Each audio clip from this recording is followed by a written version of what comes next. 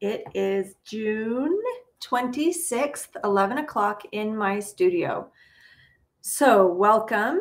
I want to share with you today a little bit about what I'm working on, and we get a lot of questions every week. And so I thought one of the most common questions that I get, I'm going to answer today. So thank you, everybody, as you're hopping on and saying hello. Thank you for joining me. The question for the week is, what kind of fabric do you use? Tell me about the fabric. Most questions about collage are, how do I select fabric for collage? And really, it is all about the fabric selection. In order to be successful as a collage quilter, you need to know how to select fabric. Now, I can't go into the real depths of fabric selection because we don't have the time. And that involves a lot of color theory and understanding color theory and applying color theory to fabric selection. So if you are interested in learning about color theory according to Emily, there are a couple resources for you. Oh, I have to sneeze. Shoot, this is the problem with live videos. Excuse me, sorry. So if you want to know about my color theory and how I think of color, you can attend one of my retreats or one of my workshops. And my book is a great resource for talking about color theory. So I'm not going to go into that side of it, but I am going to talk a little bit about the surface level of fabric selection. So first of all, the very, very most important thing is to have a wide variety of fabric. And this is the issue that most people, when they're getting started, they really don't have an idea of how much fabric I'm talking about. And the best answer for that is more than you think. Always accumulate more than you think. So in order to kind of help you visualize how much fabric you need for each project, I'm in the middle of a little project right now.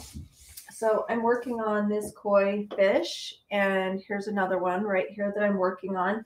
My iron is on. I mean, I'm like actively working on this, and this will be for this is an upcoming project that I have going on that will be released at a later time.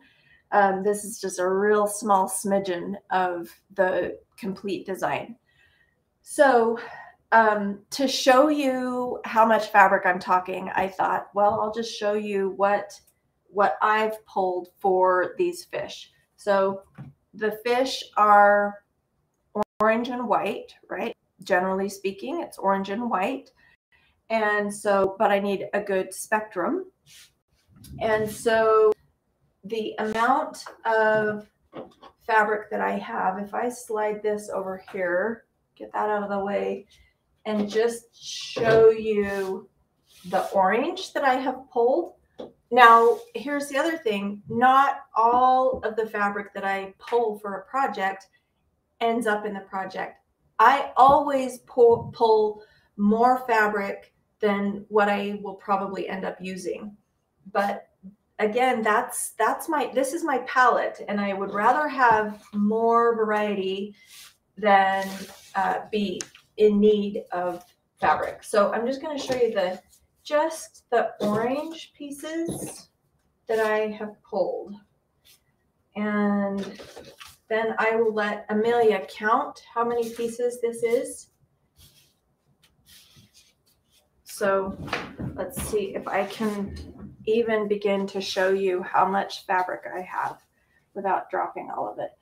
So it's a really, really wide variety of orange fabric, and it's going to start falling all over the floor. So I'm going to give that to Amelia, and she's going to count.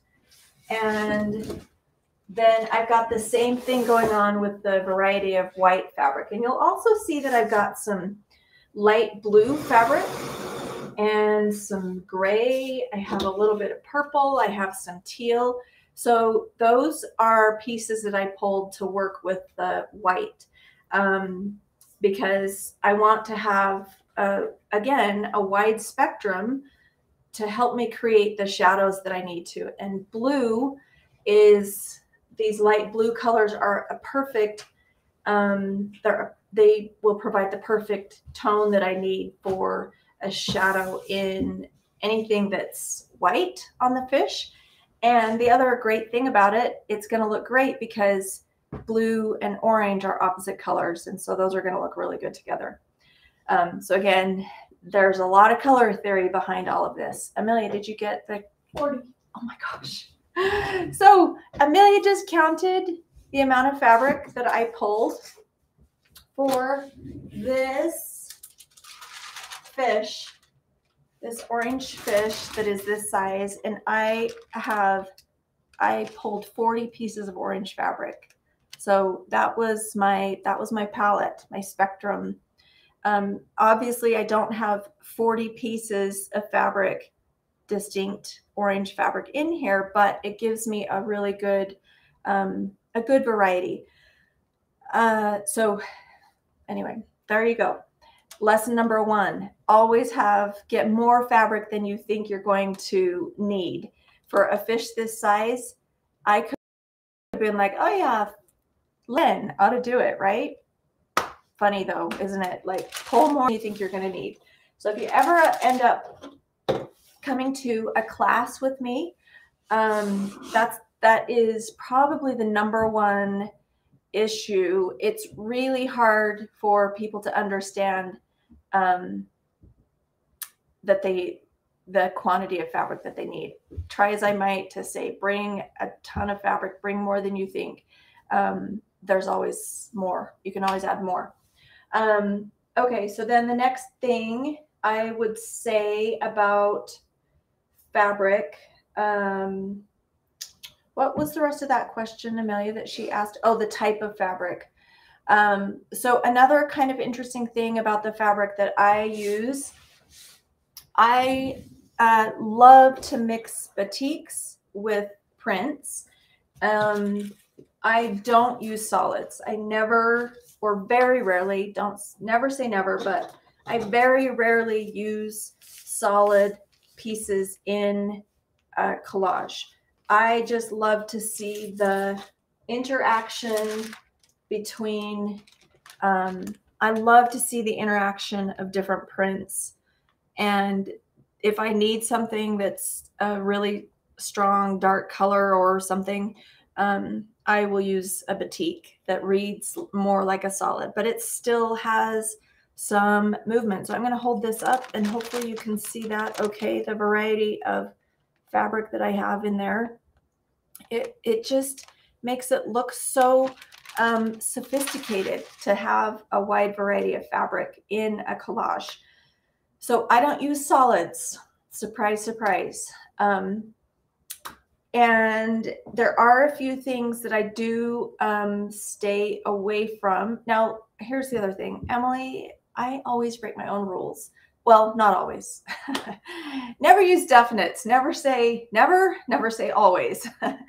I, on occasion, will break my own rules. But my rule of thumb generally is I'll show you some examples of what I don't use.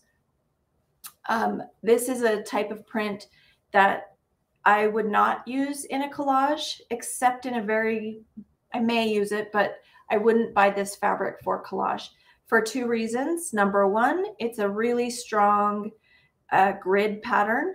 The lines are very straight in this. The other reason that I wouldn't use this is that it's a high contrast fabric. So it's got red with white. Anything with red and white is bad. Here is a lovely fabric, but it's not one that I would generally use, again, because it's high contrast and the motifs are rather large scale. This is a fun fabric though, I think, if I wanted to paint on it or use my ink tints. So I believe a customer sent this to me or gave it to me for that purpose. And I think eventually I would love to play with that. So again, here's another example of something that I wouldn't I'm careful about incorporating into a collage because of the strong directional geometric sort of design, and it's high contrast. When you have really high contrast, it's going to really stick out. And that's what directional prints do. They will stick out in a collage. So that's kind of the little tidbit of information that I want to give you about fabric selection. And is there anything else, Amelia, that I should say about fabric selection? I mean, I could keep talking for an hour, but this is a little tidbit. Yes, use batiks. I love batiks. But not only batiks. But not only batiks. If I really, really get bored of a collage that's only in batiks. I know batiks have fantastic colors, but man, that can make for a really boring collage. So try stepping out of your comfort zone and selecting fabric that you wouldn't normally select. Again, I'm going to say this is part of the reason that I sell my own fabric bundles that have been curated, because I select all those pieces of fabric that go into each bundle. Each bundle contains batiks as well as prints and runs the spectrum from light to dark as well as warm to cool. And there are a few other things that I look for when I'm curating fabric bundles. So those are a good way to build up your stash and get a good start and a good variety. Okay, so Debbie just asked a great question, and she said, do you ever turn the fabric over and use the reverse? Absolutely, yes. So sometimes if there's a color that's really hard to get, for example, flesh tone colors on my Adoration were hard for me to find, and I found that flipping the fabric over on a salmon color printed sort of salmon colored design seemed to be the perfect color that I was looking for. So, okay, Dorothy just said, more is always better. I have never regretted buying fabric, but there's a bunch of fabric that I regret not buying. I love that. That is so true. We never regret buying fabric, right? And even if I keep it in my stash for 10 years, if it's something that I bought because I love, I know that it's there and I will still love it 10 years later. And that's what happened with the chinoiserie pot. I bought this fabric because I loved it and didn't use it, didn't have a place for it. And then all of a sudden I did this design and I'm like, this is perfect. So, okie dokie, let me just kind of go through. Oh, Pam just asked a good question. Pam Varnell asked, does Amelia collage too? Amelia, you want to answer that? I have, but I don't. Why don't you? Doing other things. Such as? Responding to emails. So Amelia doesn't spend as much time as she would like or I would like. But Amelia did do a quilt recently. So Amelia comes at it from, she was trained in art and design, and when she started working for me, she didn't consider herself a quilter. In fact, she didn't like a lot of quilts. And I think she's starting to she really appreciates quilts now, and she has done collage before, and she is learning how to sew, and she made a beautiful quilt. Now her next thing is she's going to learn how to do ruler work on the machine. Is that right, Amelia? Yeah. Okay. So Amelia's going to learn to do some ruler work. Okay. Sandra just asked, hello from Texas. How do I find out about classes? Classes for beginners. Fabric is not an issue. I have an addiction. Good. Glad to hear it. So my classes, what I write, and we get this question a lot. How do I get started? Where do I learn? How do I begin? We have a YouTube channel. A lot of you are watching on YouTube right now. And all of these videos are a good resource, I think, for getting started. But if you want to dive a little bit deeper, number one, I do recommend looking at my book, checking out my book. Amelia, would you grab it so I can just show what it looks like? So that is the number one resource.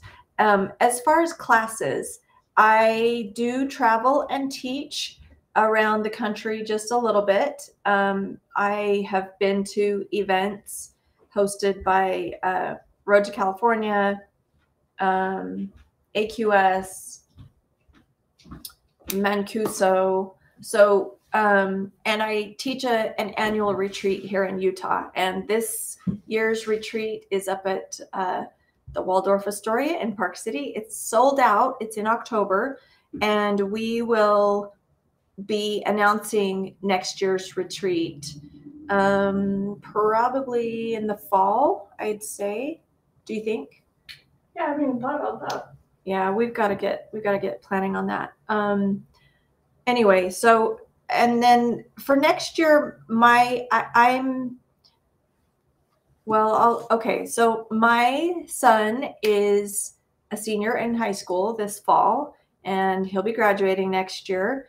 And he wants to be serving a mission for our church next year, and he'll be gone for 2 years. So I'm being super protective of my time in the first half of 2024.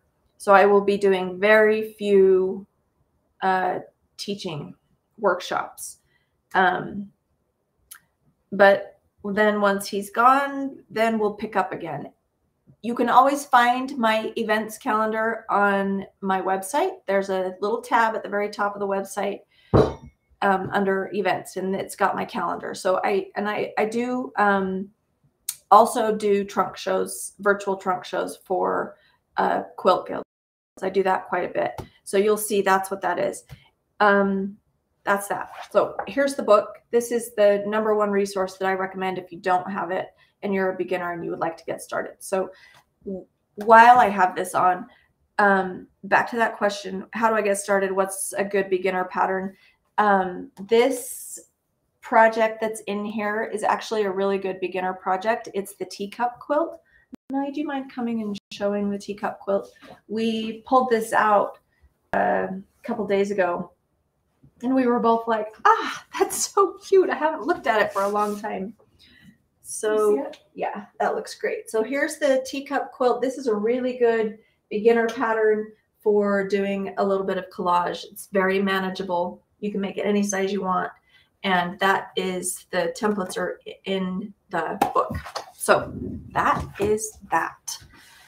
Let's see here. Annie asked, do you recommend a light box besides the daylight? The one that we sell on our website is the daylight one. And that's the one I recommend because that's the one I use. I have used less expensive light boxes, and I find that they don't last. They're not great. They're not worth it. So this seems to be one of those things that sometimes you get what you pay for. And I use my light box all the time. I want it to work. I don't want it to break. So that's the brand that I use. Let's see here. Janice asked a question. She said, I could not find the pot holder patterns on the website. They're actually not on my website. I'm a Bernina ambassador, and they are on the We All Sew blog. That's the Bernina blog. So if you're looking for the pattern and templates for the pot holder and the tutorial for the pot holders, that's on the We All Sew blog. Okay, let's see here. I'm just going to go up and make sure I haven't missed any questions. Amelia, you start from the top, would you? And we'll meet in the middle and see if we can. Shipping. Oh, Rooster shipping. Yeah, let me give you the latest update. So the Rooster shipment has arrived in port in Long Beach. I now have who will be unloading it and delivering it to us. So we are very hopeful that it will be arriving next week. Fingers crossed, right? We can't wait to start getting that out. So, I was gonna say, along the line of announcements, orders placed anytime next week will not be shipped until Monday. What is that? Okay, that's Okay, great. So Amelia just reminded me, we are going to be on a family vacation all of next week. So from Monday, July, is that the 3rd? Monday, July 3rd through the 7th, we will be out of town. We won't be delivering anything. We won't be shipping anything. And we'll have a little banner on our website. We need to make sure we get that. But if you order anything next week, it won't be fulfilled until the following week. What's the date? The 10th. The 10th. So starting July 10th, we will start getting orders out. We also will not be doing any more videos the month of July until the 24th, I believe. Okay. That's what it is. That's a really good thing too. So let me remind you, we are taking the month of July off on videos. So no videos will be released on Mondays until July 24th. Is that there? Hopefully. Okay, so we're hoping to start to announce the quilt along and the dates at the end of July, and that's when we'll start doing our videos again. There's a deer running along the road. Oh, there's two of them, little baby buck and his sister. That's kind of fun. I live right by the mountains. Lucky me. Oh, I almost got trampled by a moose over the weekend. That was exciting. I was mountain biking just up a trail from my house, and it's just in this beautiful alpine setting with the river just rushing down and very wooded. We were going up the trail, my friend and I, and we were talking as we were going. We must have startled this mama moose. She was gigantic, and off to our right side, she just goes crashing through the trees. It scared us to death. She was probably 10 feet away from us. Anyway, so kind of fun. Okay, let's see if there are any other questions. Is your cactus collage template available? Cactus collage template. The cactus has been retired, so we do not have a cactus available anymore. Let's see here. I am looking at... Are the roosters a quilt along? The roosters will be a quilt along, yes. And we have been, the reason we're not doing any more videos is because we are videotaped out. We've been working, filming video tutorials for the quilt along. We will have live videos as well, but as I was making the quilt, I wanted to make sure that I videotaped along the process so that you have actual footage of everything as it's happening. So we will be announcing the quilt along in July, but we want to make sure that everybody has a chance to receive it. So as soon as it arrives, we'll be getting it out. Hopefully by July 10th, we'll start shipping. Oh, fingers crossed. I can't wait. I apologize that it has taken so long. Okay, let's see here if there are any other questions. Looks like everybody's enjoying a really toasty summer so far. It is starting to get toasty here in Utah too. Okay, well, I think that's about it, you guys. And I've been talking now for almost 30 minutes.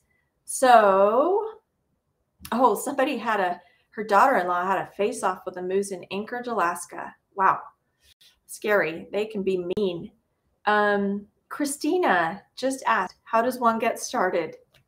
Okay, here is my best advice. Get my book on collagequilter.com and start from there. It's going to go through color theory. It's going to teach you my methods and the products to use. And then you've got these little templates that you can make some projects with. So that's the number one thing. You can also look at my YouTube videos anytime. And another great way to get started would be to follow along or participate in the quilt along. And so we'll have more details about that coming up very soon. And I hope this video has been helpful. Thank you so much for joining me. I will see you again in a couple weeks, and have a happy 4th of July, everybody. Okay, take